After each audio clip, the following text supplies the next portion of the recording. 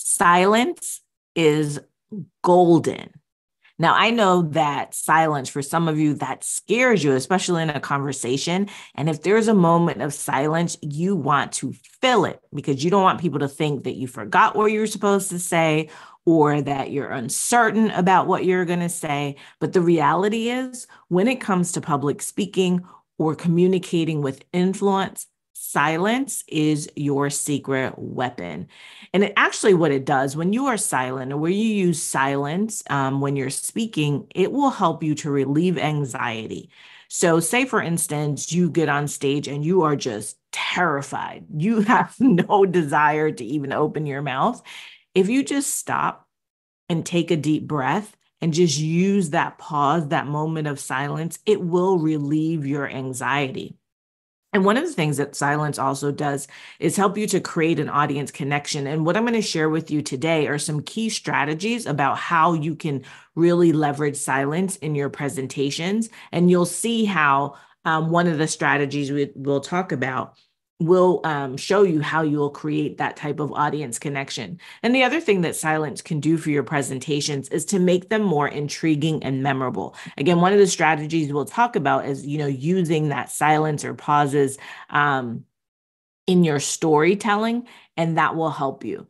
And so one of the things that I want you to understand too, though, is that it's not just about being awkwardly silent, right? So just stopping or pausing just for the sake of doing it because somebody told you, oh, silence is golden. Kelly said silence is golden and we should use pauses. So for just some random reason in your speech or your presentation, you just stop talking. You've probably heard people do that. That's not what I'm talking about. What I'm talking about is being intentional and strategic about when, where, and how you use that silence to really help you drive home your message. So, enough fluff, enough, talking around the subject. Let's get straight into it. Let's talk about these strategies. And I have quite a few of them for you.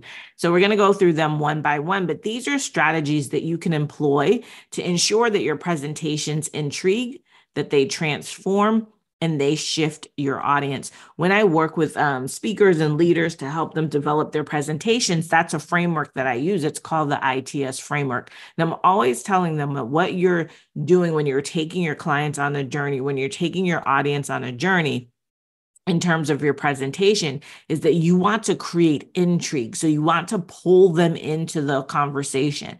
You also want to transform them in some way. People aren't giving you their time to just sit and listen to you. They want to be transformed. And then if you really want to be an influential communicator, you have to learn how to shift people's perspectives. So that's the ITS framework that I use with my clients: create intrigue, transform your audience, and transform your audience and shift their perspectives.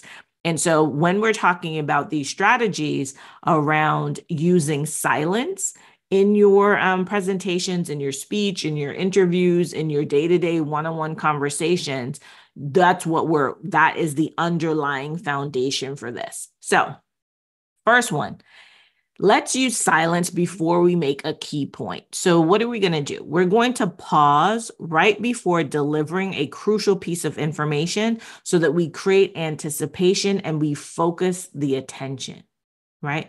So you're about to make a huge point. You just said all these things and you're about to make a huge point.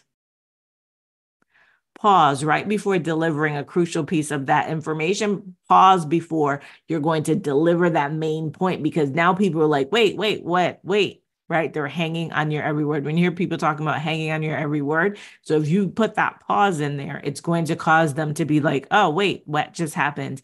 And it will create anticipation and focus attention. So the first strategy is to use silence before a key point.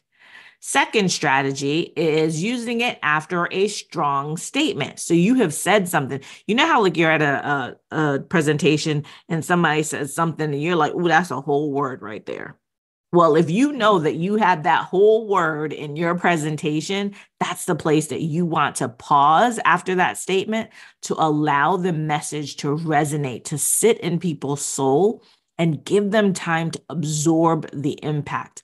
What I see often with speakers and people, leaders who are trying to communicate a message, you're so interested in getting through the message. You're so interested in getting everything out that you forget that there are moments that you understand and you get the bigness and the fullness of it, but you don't give the audience time to absorb it. You've already sat with it, right? You developed it, but now they may be hearing it for the first time, or they may have heard it before, but just right now they're in the moment to really absorb it. It really is going to make an impact. So after a strong statement is a second opportunity for you to use silence.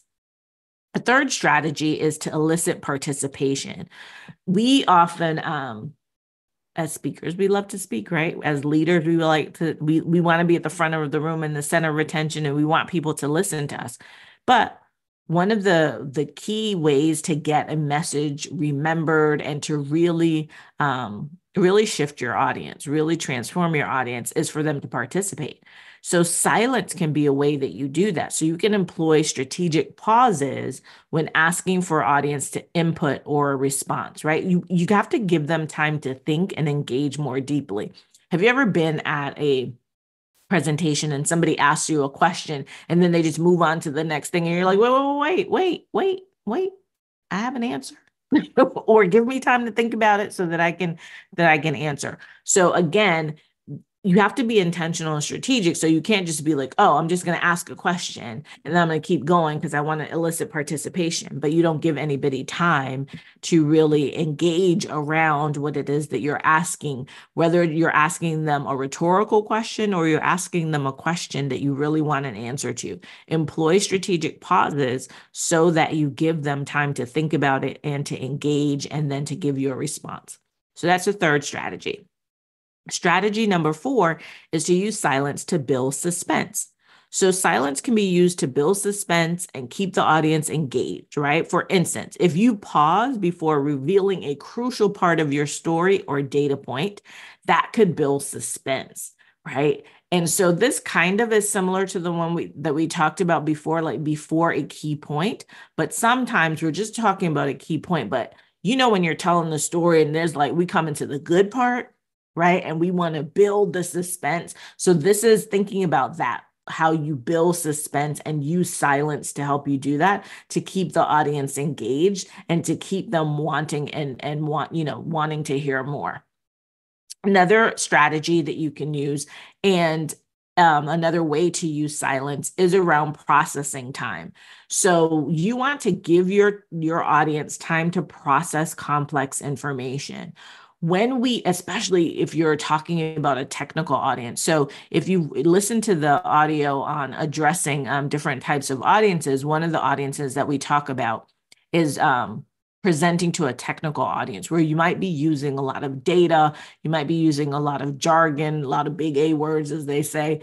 And so you can't just throw that down their throats. When I was practicing law and trying cases, when I was doing, anything that may have been like medical or something that was just really complex, we had to make sure that we gave our jury time to process the information. And so, giving a brief silence, just a brief pause after you explain a technical detail, or you present data that helps ensure comprehension so that you don't lose your audience as you move on to your next point. This is really important because we like to give all the information. We don't give them time to absorb it. We don't give them time to process it. We move on to the next thing because we're like, oh, I only have 60 minutes. I only have 30 minutes to give all this information. And I have 3,000 slides and I'm going to get through it. That's not going to help, right? That is going to lose your audience. So you've given them a point, a technical detail. They're stuck. They're stuck right there in that moment. And you've moved on. Well, they've not moved on with you. So it doesn't matter that you got through your 3,000 slides. They didn't get through the 3,000 slides with you. So you've just totally lost your audience and your ability to do the ITS framework, which is to create intrigue, transform your audience, and shift perspectives. Here's another strategy for using silence, and that's to manage the flow of what's happening. So managing the flow of your presentation, it can help you to control the pace of your speech. If you're like me, sometimes I speak really fast, especially if I want to get something out or if I'm excited about it, I will speak really quickly. Well, not everybody can hear at the speed of sound, right? And so we have to make sure that we are slowing down. And so using silence, using pauses helps us to do that. And it prevents us from rushing through our content and ensures that you maintain a steady, deliberate rhythm, right? So managing the flow of how you are delivering information to your audience is another way that you can use silence. You can use silence to own the stage.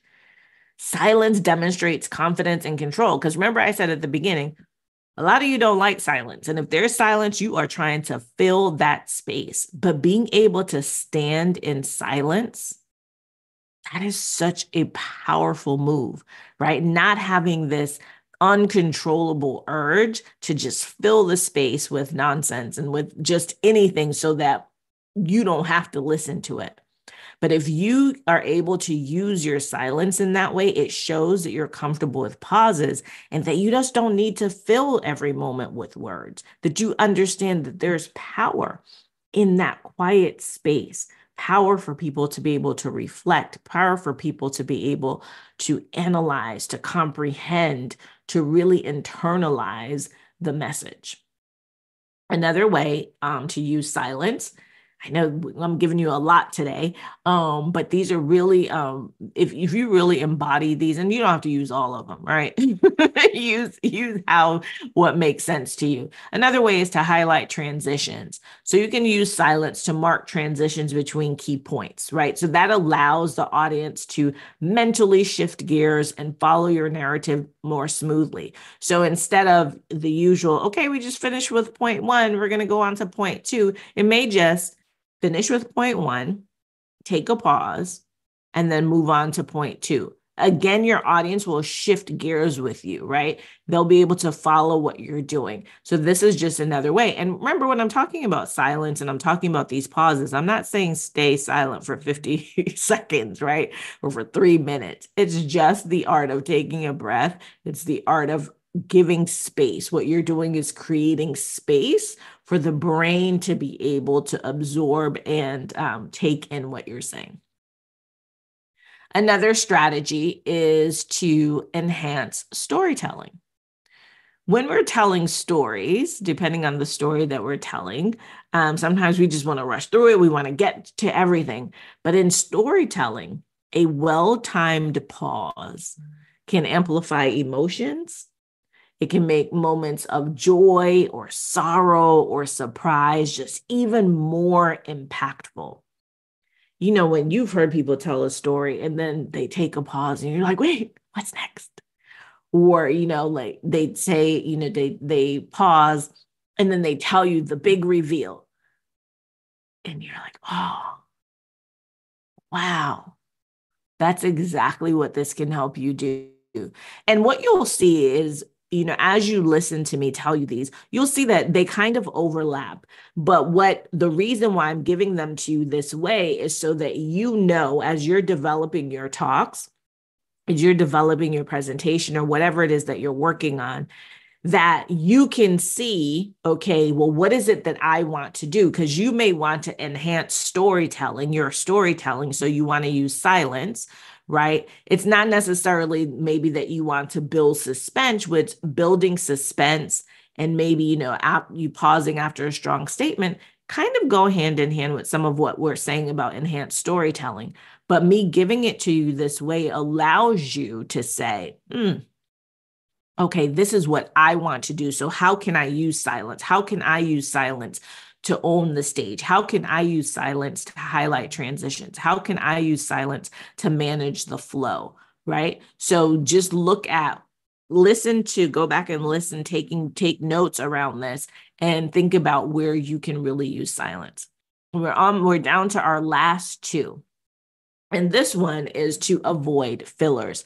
I know that I have a tick in my speech where I say right. And if you go back and listen, you'd be like, yeah, she does say right a lot.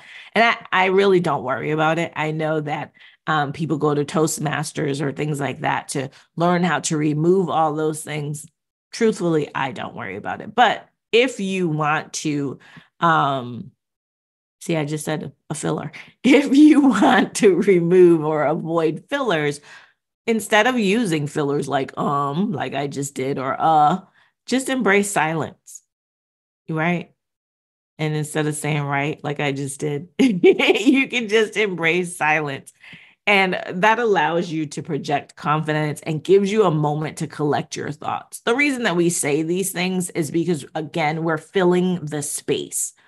And so if we get to the point where we can say, I'm just going to take a pause because I'm not sure what I want to say right then, or I'm moving into a different place.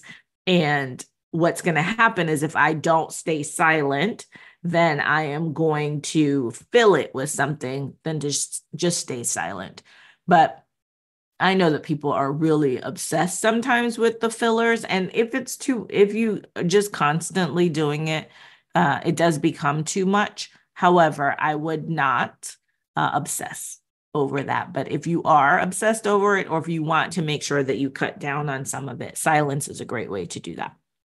And then lastly, is to command attention. So this kind of goes back to owning the room, but some people might be like, I don't know about owning the room, but I would like to command some people's attention.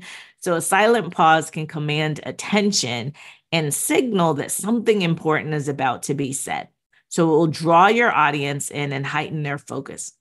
So as you can see from all of this, when you are using the power of silence, it's really about creating this connection with you and the audience. It's about bringing them in. It's about allowing them the space to breathe and to comprehend and to internalize. And so this is a dance with you and your audience. It really helps to solidify the relationship and to show that you're being respectful of their time, respectful of why they're there, respectful of them getting the information to be able to go on this journey with you, and so that they can get the outcome, their desired outcome that they want from having come to hear you speak, or from, being in your meeting and wanting to then do something with the information that you have provided to them. So don't be afraid of silence. I know sometimes they say silence is deadly, but I'm here to tell you that when it comes to being an influential communicator, silence is golden.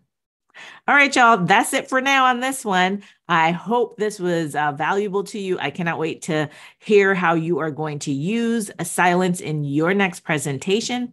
And until next time, take care.